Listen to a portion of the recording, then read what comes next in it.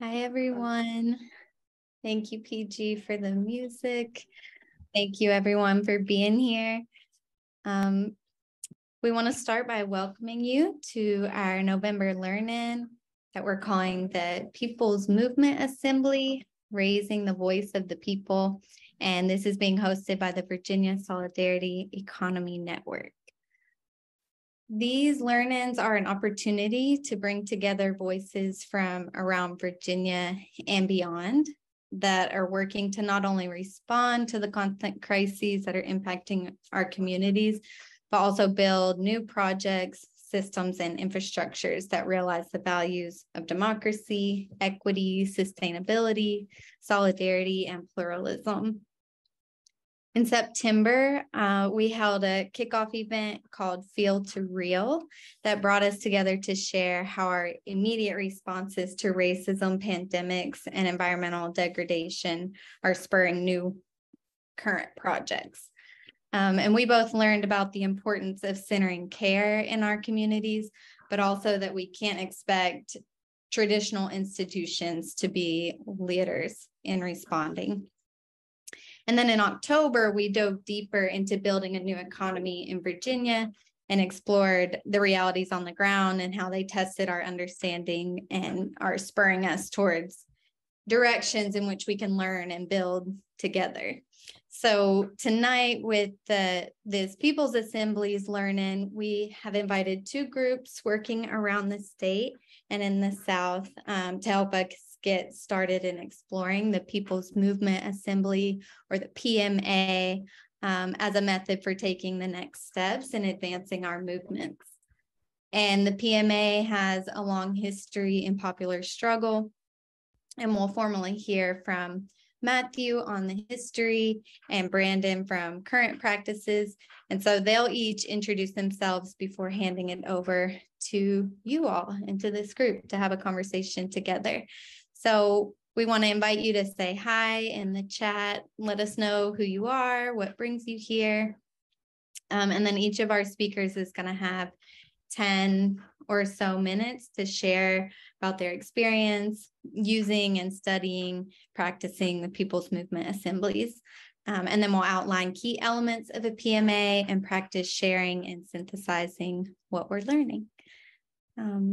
So thanks again, everyone, for being here. And I'll turn it over to you, Matthew. Great to see everybody. I am just going to do a quick land acknowledgement, not a quick land acknowledgement, like an honorable land acknowledgement, just to kind of center us and think about the land that we're sitting on at the moment. And so this is borrowed from our friends at the nonprofit Democracy Network.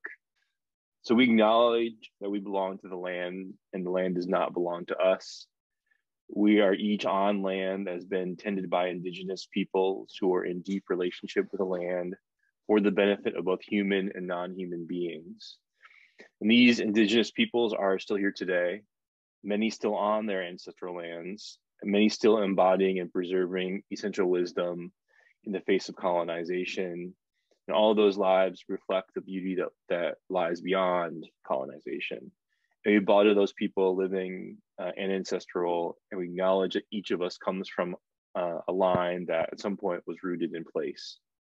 So if you want to take a second, we invite you all to kind of acknowledge that, introduce yourselves to in the chat. You can look at the website native-land.ca if you're looking up your site or where you're coming in from, to learn the names and the peoples and the indigenous names of the places that you were dwelt from. And we use these names to remind us each that the names given to the land by colonizers are a fiction, and that many of us have arrived where we are through the forces of colonization, and that our visions of the future need not be limited by the system's attempts to appear as inevitable. We commit ourselves to addressing the histories and forces that have stolen and renamed land, and to work towards transformative relationships that can shift power, resources, and land back to indigenous peoples. So I thank you all for coming, and I pass it on to PG.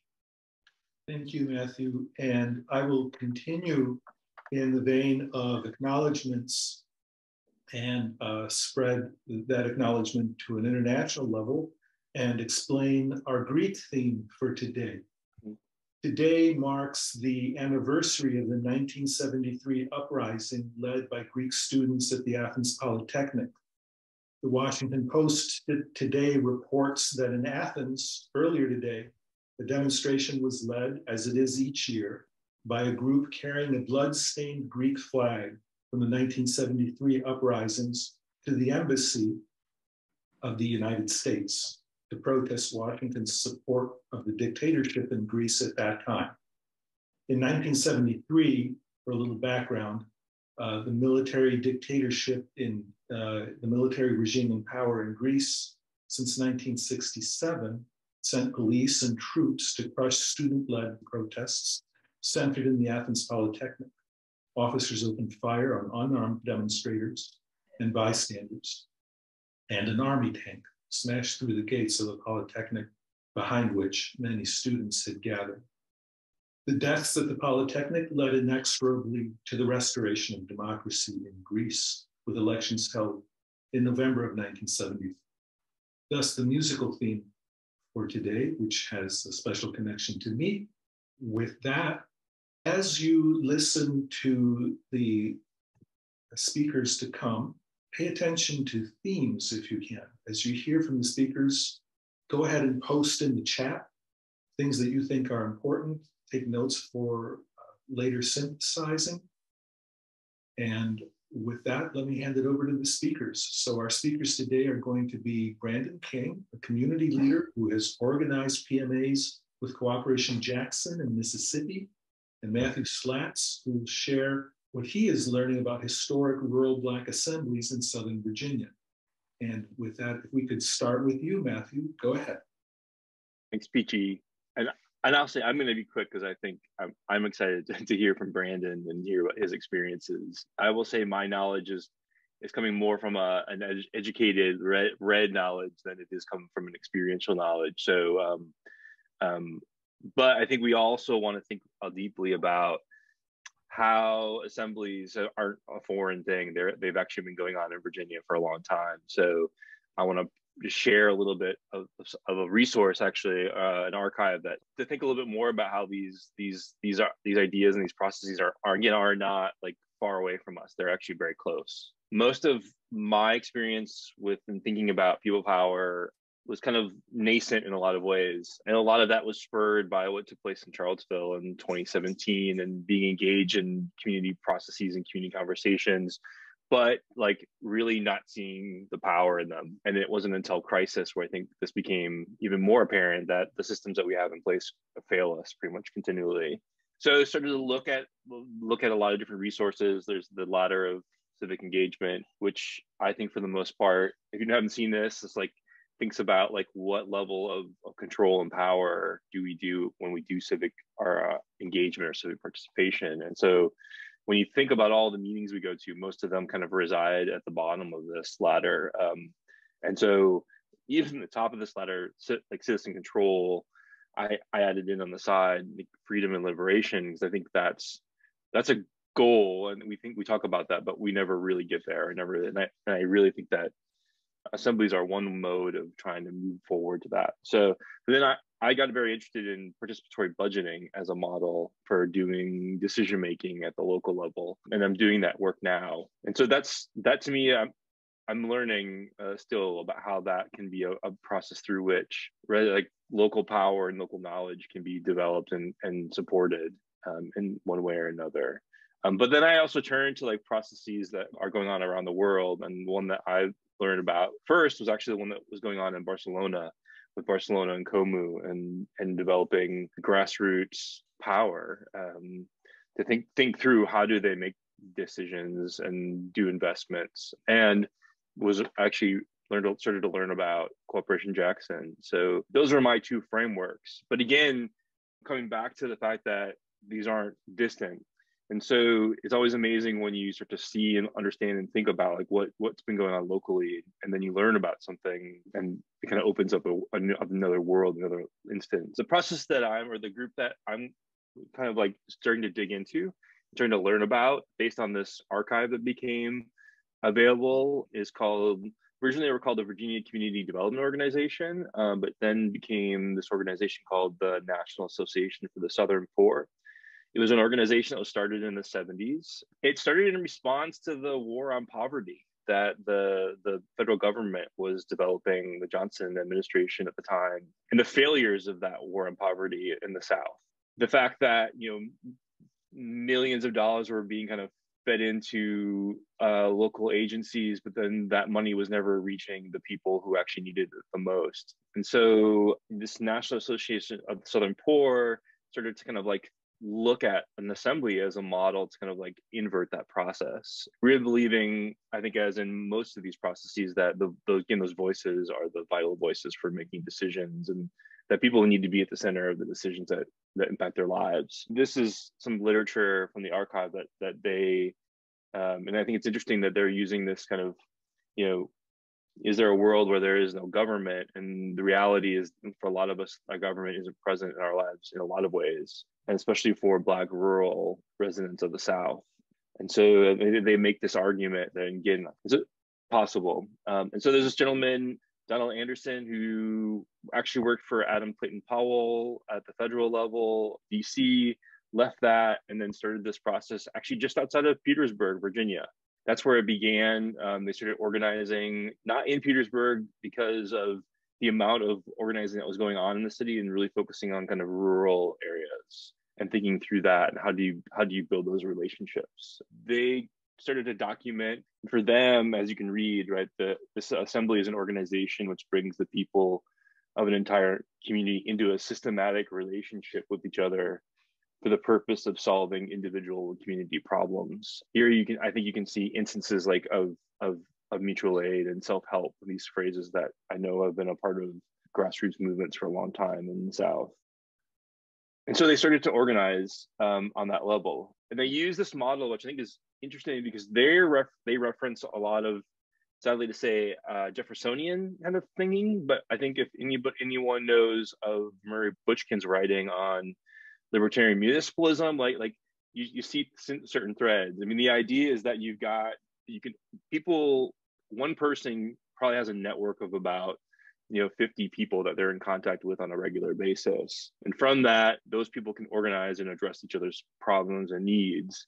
But then when you start to scale that up, like if you take 50 people and then you take another 50 people, and then you have these representatives, and then the representatives then meet together and then connect on a much larger scale. And the idea, a lot of this is really getting about solving needs. So they would use these problem sheets, which I think are kind of interesting, where people would say, hey, I've got this, or I see this need in my community. They would like write this down. They would talk about the people that they see needing that need, or where that need would take place, and then thinking about how they could respond to it. So that would be spread throughout the smaller groups, right? The groups of 50, to see if they could respond and bring the resources to bear to respond and engage that need. But if not, then they would kind of go up that ladder of connection between the other groups. And so, and the scale and the resonance of getting more and more people kind of engaged in addressing those needs. So they started off, again, I said, like primarily around Petersburg, and then spread through the South. I think this map is a little bit, I don't actually know if they were working all across the South. I know they had done some work in Mississippi, South Carolina, North Carolina, and Virginia primarily. But you see how they're working in primarily rural Black Belt areas of the South. And just kind of like another diagram of what was going on in Virginia. I love seeing the relationships and the connections, and the actual names of people who were kind of leading these processes in the various places. I will say, again, it started in the 70s and pre-COVID, just doing a kind of a simple Google search and seeing what I can find about this. I know that one of the assemblies in Appomattox County, Virginia, was still organizing as of 2017. So there's a longevity to these. Some of them, took place and kind of faded out over time, but some of them were quite strong, and they did pretty amazing things. Just looking at like some of the results, I mean, like it's very programmatic, but it's also like they're also raising money. They're raising money and getting funding to like reconstruct schools or build a medical center, job training, provide housing, all the core benefits that I think assemblies can provide and kind of organize towards achieving. Surrey County, Virginia, is one of the ones where I've seen the most information. It wasn't only constructing a high school or a medical center, but it was also about a predominantly Black, like rural county actually taking power. And so you start to see people step into roles either on the school commissions or the county level or in various levels. So you start to see a kind of an inverting of the power dynamic between the Black majority and the white minority that are in these communities. So it's a building of resources, it's a building of power, it's a building of people's political processes. That's all I really have in terms of this. We have an archive, again, that was provided by some of the people who actually worked on this back in the 70s and 80s. It's something that I know a few of us want to start to think about. How do we connect with some of these people that were actually participating in this to hear more about how this was taking place, and do some oral history work about what might happen with it. So I'm going to leave it there and turn it over to Brandon to lead us. Cool. Thank you, Matthew, for that historical context. I was born in Portsmouth, and so seeing our name up there, it warms my heart because I didn't know that we had a history of assemblies right up the street. So yeah, I'm gonna ground this in place. Like I said in my intro, I'm from the Atlantic Ocean by way of Hampton Roads, Virginia. The current county that my family lives in is Suffolk County. And that county is a place where the Great Dismal Swamp is located.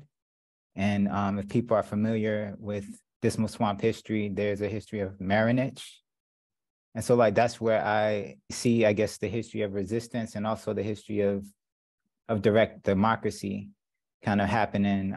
One of the reasons they called it dismal was because it wasn't profitable land for capitalist production. You can make a plantation on that land, but that land is so rich, it's so biodiverse, there's so many different ecosystems, micro ecosystems that exist within that space, and communities, Black folks, Indigenous folks, and even Irish migrants lived, and they didn't have a chief, they didn't have a boss, they made decisions collectively, horizontally in a way.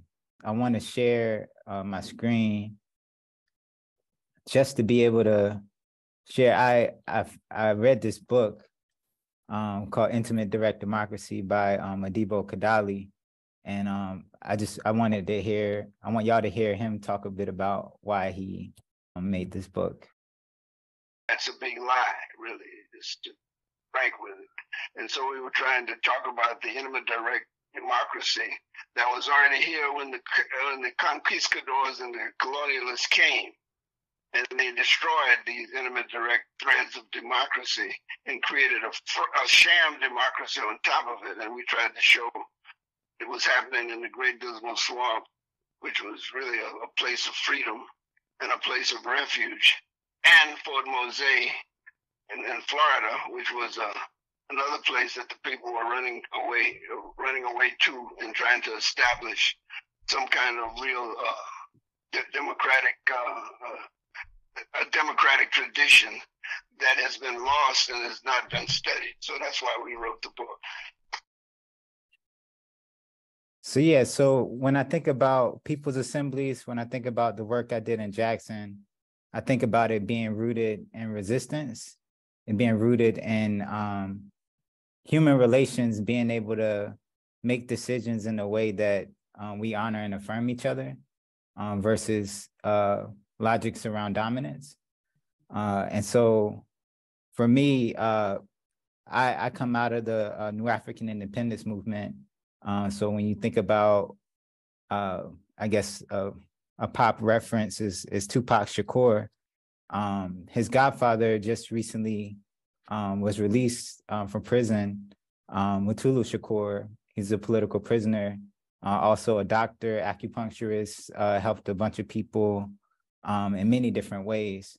But yeah, I mean, so you're thinking about me moving down to the South was me thinking about where strategically can we fight for freedom and land on land that there's somewhat of a legitimate claim to, based upon population and also based upon the history of this country. Thinking about Harry Haywood and the Black Belt South, thinking about the Republic of New Africa, thinking about what does independence, what does sovereignty look like, knowing that our sovereignty, Black sovereignty, doesn't go above and beyond indigenous claims, that we work in concert and that we work with each other. Just like, you know, the Dismal Swamp the Maroons are an excellent example of that. And so when I think about what's happening now, like in Jackson and just in different parts of the country, even in Virginia, just with austerity and, you know, prices going up and people having less and less control over our lives, I think people's assemblies are a way for us to be able to come together to make decisions about the things that we care about. I think it's a recognition too that like the state in many ways has its objective, it has its bottom line, right? And many times it excludes the wants, needs, or desires of people. Many times it's profit driven.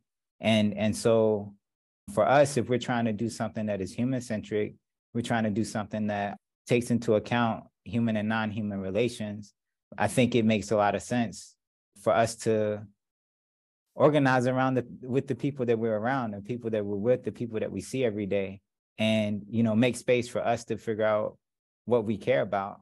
And that's what we attempted to do in Jackson. I think, you know, folks are still in the process of doing that. It's been many different iterations of it. It's been many different like side formations, you know, and I think all of which I feel like is healthy because this all is an experiment. Like us getting free is it's not a textbook that's gonna teach you how to do that. You know, I think it's through praxis, you know, like putting the theory on paper, you know, putting the theory down in the streets.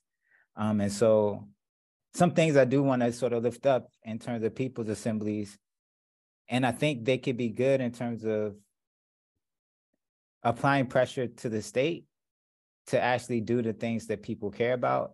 But I don't believe that people's assemblies should be coming from entities from the state itself, because I believe that people have an independent sort of needs.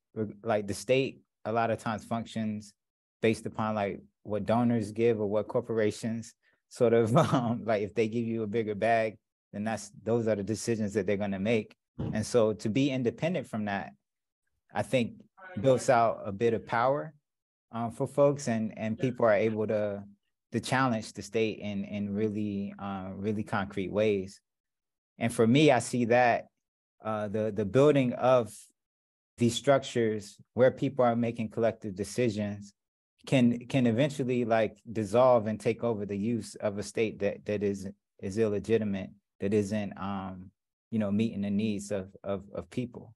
For me, like that's dual power, like that's the ultimate goal. I want us, if we could get the taxes that we don't give our consent, that goes to the military, that goes to the police, if those tax dollars were actually going into building housing for people, if they were going into, you know, creating sustainable economies, those are things that I feel like that we're on the verge of. In Jackson, we did have conversations with Barcelona and Camus when they were coming to power.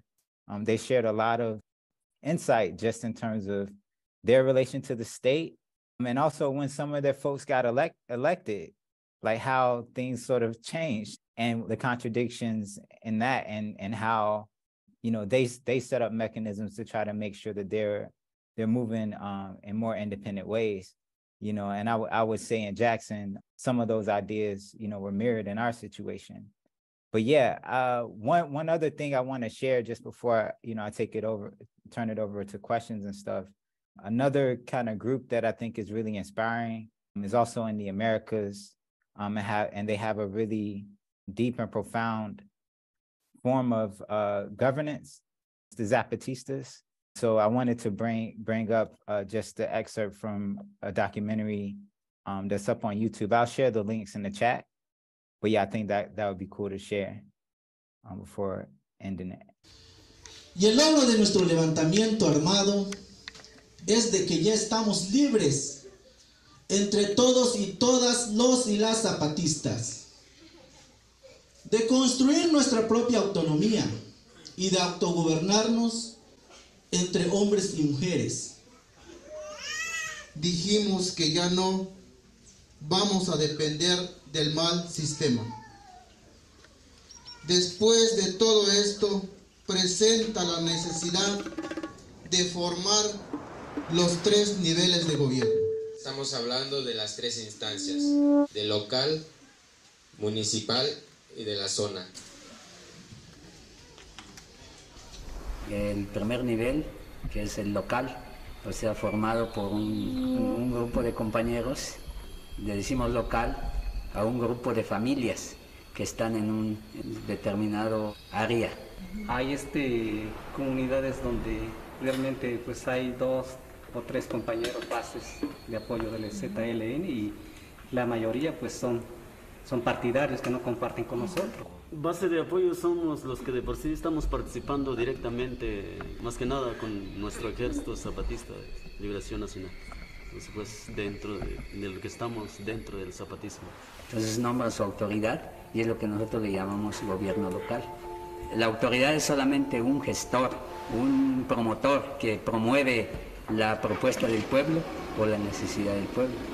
Luego sigue el gobierno municipal, o sea, el siguiente nivel, que es los municipios autónomos rebeldes zapatistas. Cada municipio tiene su sede, donde se reúnen, donde se concentran y ahí llegan también los que vienen a ver sus asuntos, sus problemas. Y tenemos que consultar todo lo que tenemos que hacer, aunque tengamos ideas, pero solamente proponemos al pueblo. Y si hay asuntos que sí se necesita consultar con el pueblo, entonces ya las autoridades locales llevan como propuesta. Pensamos de esta manera, pero no sé qué piensan las bases. Tenemos que llevar esta propuesta y en la próxima asamblea pues vamos a presentar ya toda la idea de todos los pueblos. Así se va solucionando, pero sí todos juntos. Y luego está ahora sí que el otro nivel de gobierno que tenemos autónomo es la Junta de Buen Gobierno, que es el nivel que tenemos hasta ahora, el más avanzado podemos decir. Y eso pues ahora sí ya lo forma un grupo de municipios autónomos. Hay zonas que tienen 5 municipios, otros 4, otros 7, otros 9, así dependiendo el área que abarque la zona, ¿sí? Entonces hasta ahí es como estamos estructurados nosotros, en gobierno local, gobierno municipal y gobierno de zona, que es la Junta de Buen Gobierno. Todos los gobiernos en las 3 instancias es su deber trabajar y cumplir con los 7 principios de mandar obedeciendo. Proponer, no imponer. Representar, no suplantar. Construir, no destruir. Obedecer, no mandar. Bajar, no subir. Convencer, no vencer. Y servir, no servirse. Yeah, just thinking about that and just the seriousness and being intentional about people may be far out, maybe super rural, but how do their opinions get included in decision making that affects their lives. One concrete example I do want to share about Jackson, and it came from a group called the Real People's Movement Assembly, and I feel like the way they operated was in response to the ways that Cooperation Jackson was going about it, and also in response to the ways that the people who were working with the People's Assembly from Jackson were working. And one thing that happened, someone had went to the city. It was an elder woman who, Miss Pittman, who's a street is named after her. She was responsible for getting one of the streets called Medgar Evers Boulevard. So she's a historical figure in Jackson, had a problem with their sewage. And she went to the city multiple times to try to get the city to do something about it. And y'all are familiar with the water issues. We used to get boiling notice almost, monthly. And so going to the city with no avail and nothing happening, she took that issue to the Real People's Assembly. And what they did, they crowdsourced for resources to get and found local people who knew how to fix the plumbing, fix the sewage to get it done. And for me, it's that simple. It could be that simple. What are some needs in your community? How can we pull our resources together and affect change in a positive way? That's like at the very concrete, small level that anybody could start. I feel like that's something that a nugget that I wanted to leave with y'all. But yeah, I'm down to open it up to questions back to Matt, PG, whoever else. Thanks. Thank you so much, Brandon. Some of our experience here at VASEN, as we've summarized along the way through our learnings, has been that there is this encounter with the state, and we've kind of palpably experienced the difficulty in navigating that power. Coming out of elections in particular, here in Harrisonburg, we've had a particularly disappointing experience that way. Something that really tested a lot of our frameworks, and I would put this to the room, is that in the past 2 years, we've seen unprecedented levels of federal funding. And it's kind of given us a window into how money works, into what federal spending is really like. What we've seen in the COVID response is that, in fact, the national currency is a unit of account that we coordinate upon through the coercion of state violence, through the threat of state violence. And that says you must do this to get that which expunges your debt. That which expunges your debt is the unit of account, the points on a scoreboard issued by the state. And once we see money in that way, we realize it's not scarce. It is spent into existence. And that's what we saw during the COVID response. And we saw this money spent into existence coming to our communities in the form of ARPA funds.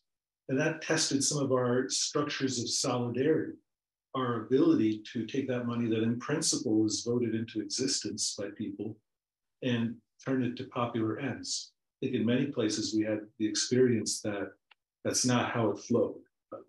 What we see on the screen was a little intervention by Virginia Solidarity Economy Network, where we just leafleted an additional input session that was yielded by the local government in Harrisonburg in response to dissatisfaction that was threatening the legitimacy of our government. So they opened an additional session, and the organized voices behind that were soccer leagues, were real civic associations of popular organizations. Here were minority, non-Hispanic white in the high school level, a lot of recent immigrants, a lot of large Latinx community. And that's where some of this leadership is coming from.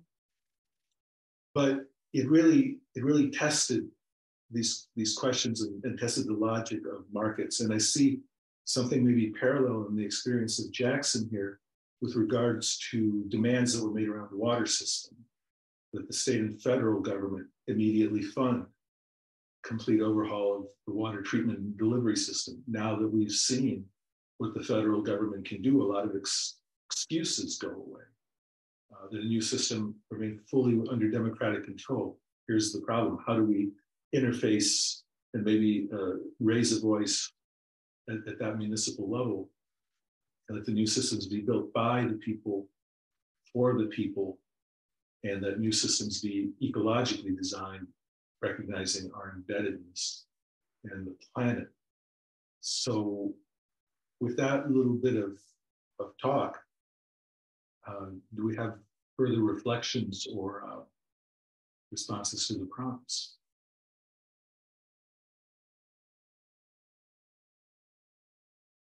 I feel like, just bringing up Jackson and the water crisis, one of the biggest issues, I think, is that number 2 bullet, making sure that the system remains fully under the democratic control of the city of Jackson. We're in a time now where, like, neoliberalism and sort of the selling of the state of things that the state should be responsible for to, like, private entities, private corporations. And it's like the federal government has the resources to be able to, like, jumpstart, and to fully fix the current system that, Jackson, they're lead pipes and they're over 100 years old. And so no wonder, this is, you put a slab of concrete over top of a pothole without actually fixing the root of the problem, you're going to keep having these issues. But that I feel like is the major challenge that, the local government is facing, wanting to have that democratic control, but then, not having the resources to do it. And the state and the federal government, the state is like Tea Party, Trump, supporters, and, the federal government, I think, Jackson is a place that's forgotten about, Mississippi is a place that's forgotten about. And so, I think about just the power of assemblies and just people coming together. And I feel like if the city of Jackson had a strong buy-in from folks in the community, or like the folks in the community are demanding of the state to come in with resources, then I think it bodes a lot better than, a politician kind of going solo to these conversations without the backing of community. But, I think that also requires a level of a trust, to be built between, those who say they're representing us and the people. That seems to be the problem on our plate, how to build these structures. And we do have a resource as we come out of this event. As you say, not a textbook, Brandon and Matthew, as you say it, with a lot of historical precedent. But here's just one example from an organization that's worked with us some, the Southern Movement Assembly. And they've summed up some of their experience in working with assemblies as yet another perspective, and looking at how to solve problems. So they think about what are the problems we face, what are the solutions, and what are we going to do about it? And for coming up with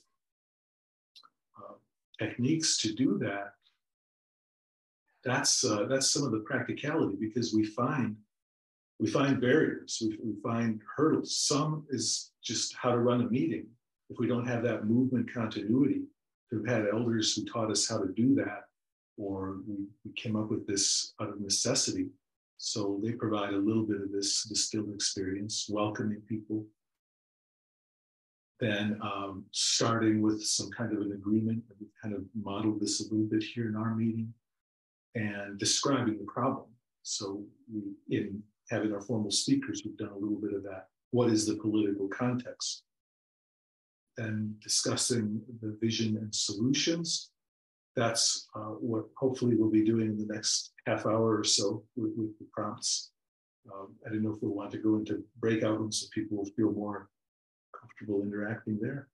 But taking a very particular approach, like we saw in the Zapatista clip, not trying to get our ideas to dominate or win votes, but rather really listen and synthesize and bring forward, carry forward these voices to the report back, and synthesize that voice and make something enduring out of it. A statement, as we saw in that Jackson statement, a plan of action and anchors to carry it forward. Hopefully we'll model this out of this meeting, but let me throw back to you with the prompts. How practically, and it would be great if we can hear from more folks engaging Brandon, engaging Matthew, sharing your experience. how practically do we get past these gatekeepers?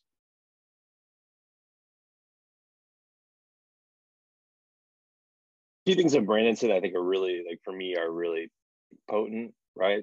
And, like, first of it's the simplicity, right? It's just being in relationship with community. It doesn't have to be overthought. It doesn't have to be like, it's just like, just have to be like listening to people and hearing from them and being there for them.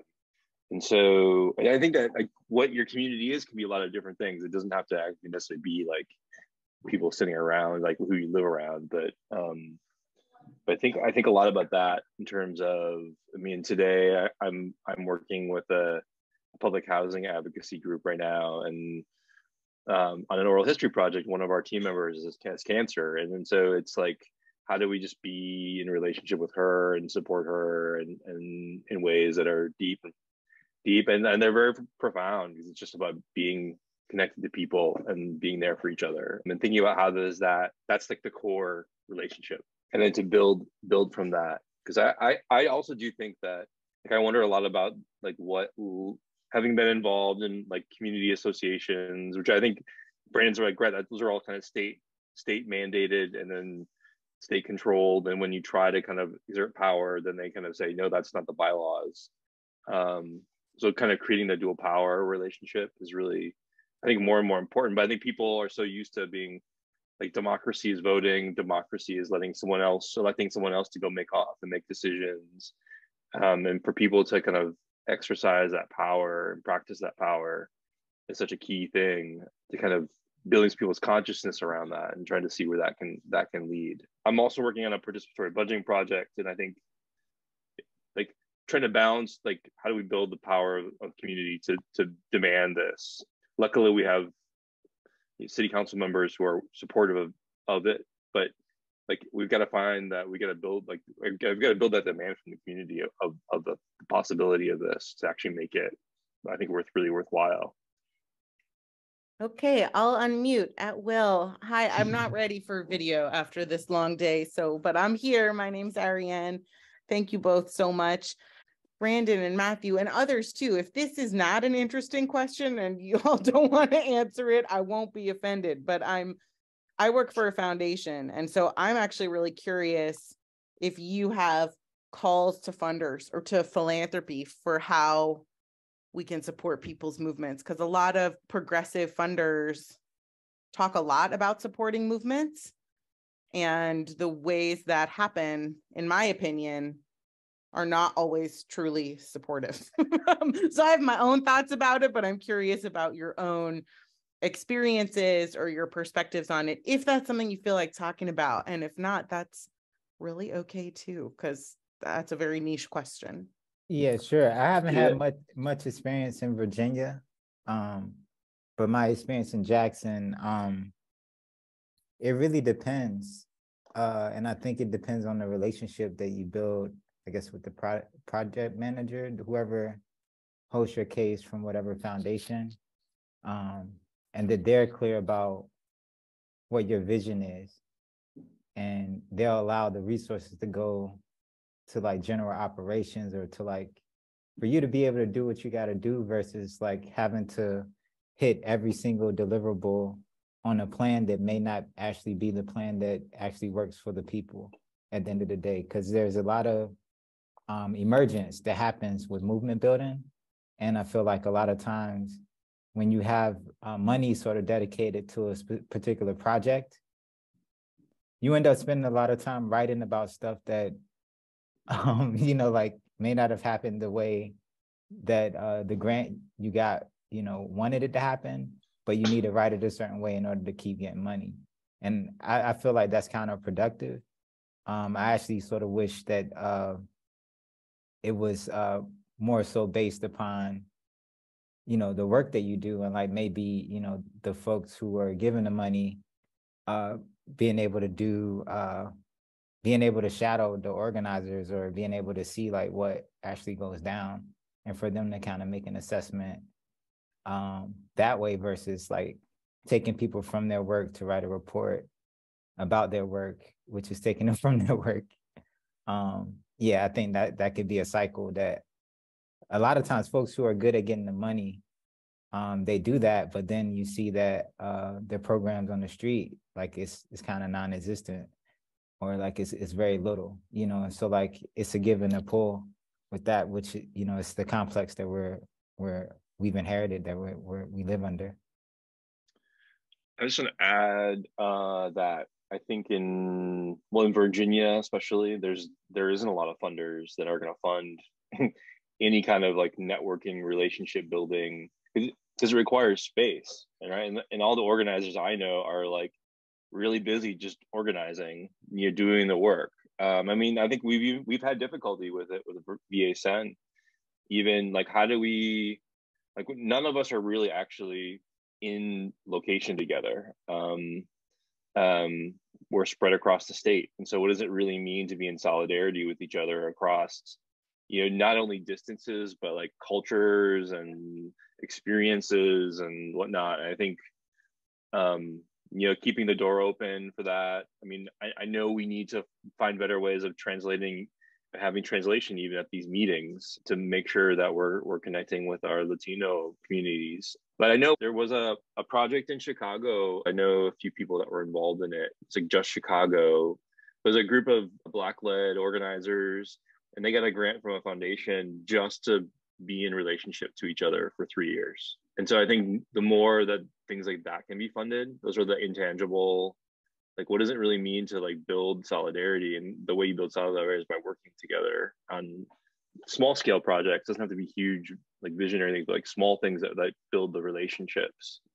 That for me is one of the reasons I'm here, is to kind of help spur that opportunity and see where that can lead by connecting all the amazing work that's going on. Because we know there's a ton of work going on. The more we turn around, the more we're like, that's amazing. That's solidarity economy, or that's like great mutual aid work. And like, how do we be in relationship to each other? And I think it's hard to do that. Thank you. I appreciate it. This connects to a question that Betsy raised in the chat for me with respect to what projects are we working on.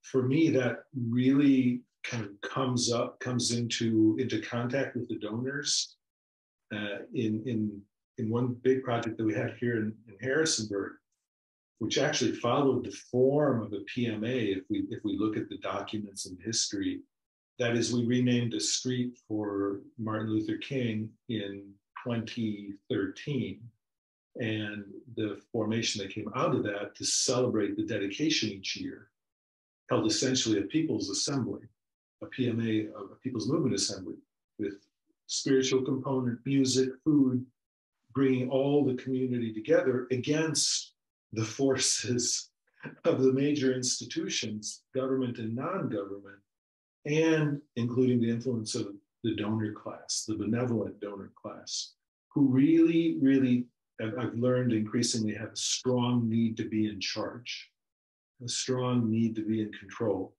And if you go off and do something on your own, there comes to be tension. And we went from having thousands of people in the street, literally out of a 10,000 voting block in a 50,000 person city with 20,000 students, having literally a couple of thousand people in the street saying, stop punishing our nephews who have served their time, to barely being able to get people out to vote this time during these midterm elections.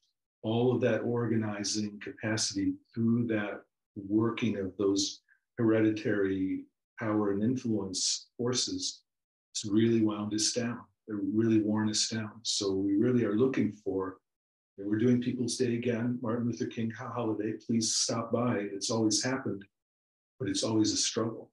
And I've not, it's been problematic sometimes interfacing with the donor class. Hey, everyone. So I'm not sure how to articulate my question, but this conversation, the things that it's bringing up for me are most of my organizing work has been via a nonprofit organization, and we have to, the funding question brought this up for me too.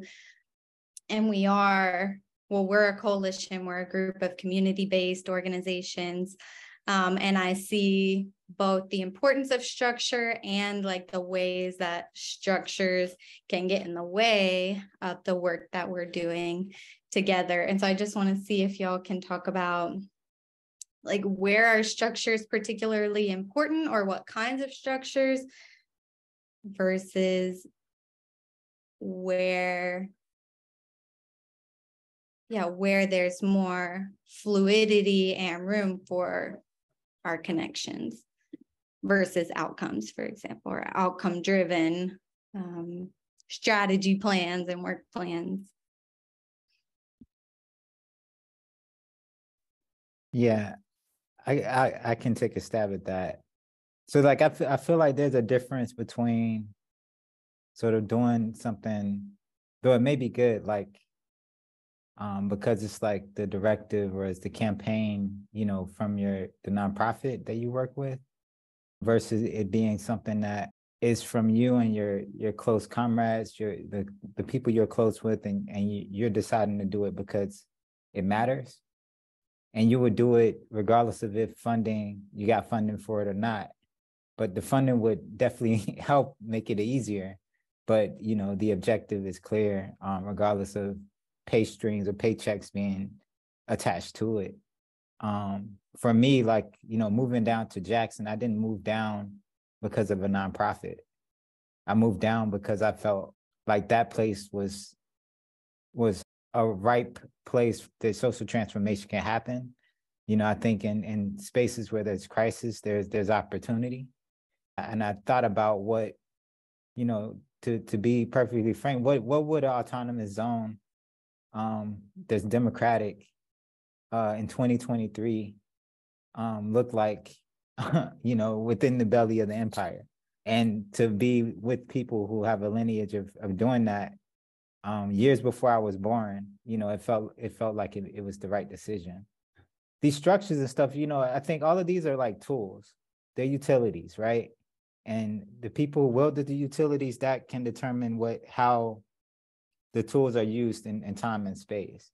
And so I feel like if you have a mindset geared towards sort of delinking from these harmful systems and sort of setting up systems that are more human-centric, that are like based in economic democracy, solidarity economy, and affirming folks from the margins, then those are the kinds of structures that I think are worth spending time and making time to develop. And I would just say, like, just to be clear, that your development of these things, if the funding stops for the development, those things still need to be developed. It's not like it's a end of the day because, a foundation felt like it was dangerous, so they cut the plug on it. I think it's like having a clear set of like what your objective is, and if the tools work for you, then continue to use those tools, and if they're not, then switch it up and be creative. But at the end of the day, it's like about your connection to people and having people understand like where you're trying to go, where we're trying to go.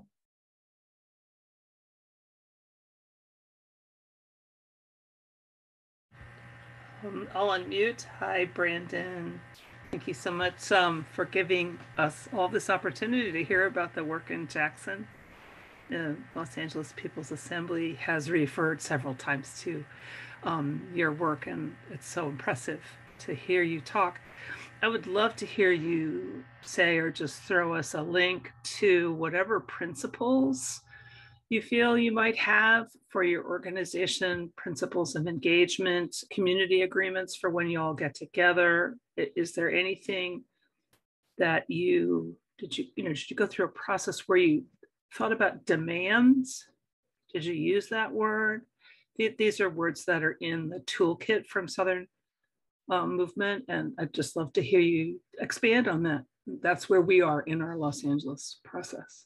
Thank you. Cool. Yeah, I could send a link with our community agreements for like meetings. I think that could be helpful. But I think that like with our demands, it really depends on, for the movement assemblies, they've changed. They've been in kind of response and reaction to things happening with the state. You know, when I first got to Jackson, it was issues with the airport being owned by the city of Jackson and it being in the region trying to commandeer and control it.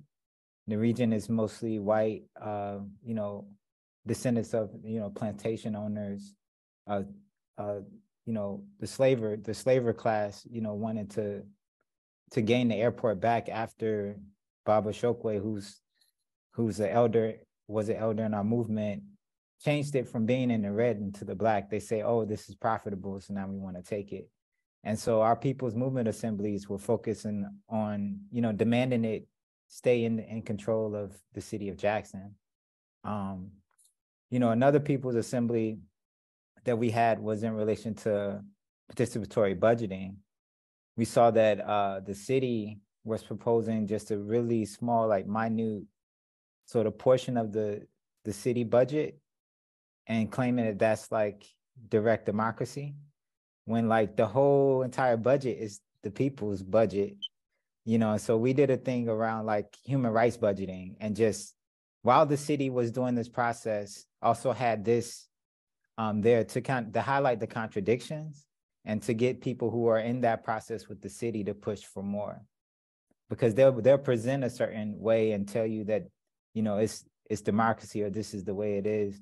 But, you know, we started this meeting like with a land claim, you know, land recognition, you know, and so like what are those systems sort of built on, and like what is the truth, you know? And so it's kind of like going to the truth. And like I think for me too is just like reason why a lot of people aren't engaged in like the city participatory budgeting stuff or even the voting and all of this kind of stuff is because they don't see how they see that they participate, if they participate, and if they don't, at the end of the day, they're gonna do what they want to do, you know. And that's the big feeling that people have. And I feel like for me, to be able to gather a lot of people who feel that way, to be able to concretely change things that are happening in their lives, that builds confidence, you know. And that also lets you know that the state isn't something that is all encompassing, and that you know, we can bring demands to them, you know, but at the end of the day, we need to figure out how we're taking care of ourselves and each other, you know. And if the state, we need to claim the resources that they've taken from us, of course. And at the same time, we need to build out systems that can affirm life and sustain us, because they're taking us on the path of destruction with the climate, with like pollution, and with all of the different things. And so we gotta switch things up. But the principles, you can check out the Jackson Kush plan. I sent the link up earlier in the chat, and that sort of lays out the pillars of our program, and sort of why we were doing what we were doing, or why folks are doing what they're doing now, even in Jackson. Betsy, I'd be curious to hear what, like how you all are organizing too. Like it's like this is not just a like, you know, we're here to listen and learn from you all as much as we are from each other. So I'm always curious to hear what people's experiences are themselves of either being involved in the assembly or some form of assembly or whatnot, and what you found valuable in doing that work. Thanks. I look forward to hearing from others around the country. We've got a nice group here. I'm going to defer to Assembly Member Donna Maeda. Donna, are you able to come on and answer Matthew's question? So I returned to Los Angeles after spending a few years in the Twin Cities area. I was there during all that happened after the murder of George Floyd. And that really prompted a lot of conversations about how communities need to come together to build what we need. And so it was a moment of lots of energy and lots of sort of thinking about participatory budgeting, as well as doing communities of care and all of that. And then just watching support for that kind of work go away has been incredibly difficult, and trying to keep energy going has been kind of hard for those who were kind of new to that at that time. But I've since moved to Los Angeles and have been attending the LA People's Assembly meetings. And I think it's been helpful that there are a couple of sort of catalyzing moments. So one was the People Summit that took place at the same time as the quote unquote Summit of the Americas. And then all of the stuff that's going on in LA City Council, where it's very clear that the elected officials have nobody's interest in mind except for their own power and maintaining their own power. And so that kind of prompted the older conversations to start up again. Where we are right now is trying to figure out how to move the energy from the anger of get Kevin De Leon out of office. Everybody, that's our demand. And then we have to get somebody in place. How to move that energy toward back, how to combine that with, it's not just about the city council and getting a new city council person, but what are the mechanics and the processes and all the things you're talking about, moving it towards how do we build our own space and bring more and more people into the conversation about building what we need for ourselves. And so I think it's been really helpful to hear from you about starting with building relationships, because I think there's so much energy right now to, here's this one thing that we want to get done.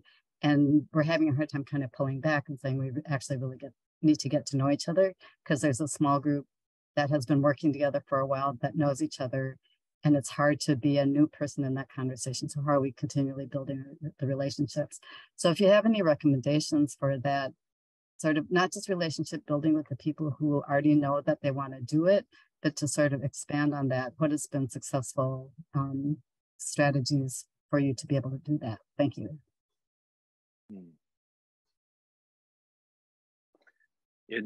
I love it. Donna, one of the things that I always like in my back of my brain, the book Freedom Dreams by Robin Kelly is like on my nightstand. And like, there's these phrases in here about, in that book about, and I see it on Charlottesville in Virginia a lot. There's like such a focus on being against something and not being actually for something. I mean, personally, like as like I would say a former artist, like, and the value of creativity and imagination is such a big thing for me that I'm kind of always like, I'm always in the for camp. I mean, I know we need to challenge systems of power and whatnot, but like, I want to be dreaming and developing those opportunities. And so like, I think a lot about that in these spaces. And I think we get caught, like, just coming out of 2017, in a traumatized community that just got traumatized again.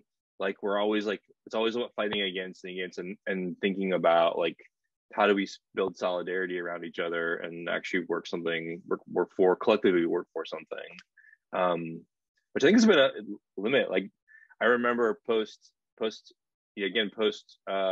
all that stuff kind of going down, and we'd been doing some work before that, and presenting, being like, oh, hey, have you seen the Jackson Kush plan? And hey, have you seen this work going on in Barcelona? And have you seen this work going on like in Hong Kong? And like all these things. And people were like, no, I want to go take those damn statues down. And I'm like, great, the statues are now gone. And what has actually changed? And maybe it's me too, that I have to think back on my own, like maybe the statues were a starting point for thinking about and building something. So those are things that keep coming up in my brain, and I think a lot about, and then how do we build the solidarity with each other in a real way versus not just a transactional, like capitalistic way. And that takes time. It's a slow process. So. Well, thanks again, everyone. Want to invite you to share any final reflections or appreciation out loud here or in the chat. I put an invitation to join the email list, and we'll also put the Virginia Solidarity Economy Network website so that you can see more about what we're up to. We have our next learn-in in this Feel to Real series is about the care economy. It's going to have a similar model where we're in open conversation around a topic. So we hope that you all will join us. I think it's is it December 8th? And we'll have our registration for that soon. Hope you all have a wonderful night. Thank you again.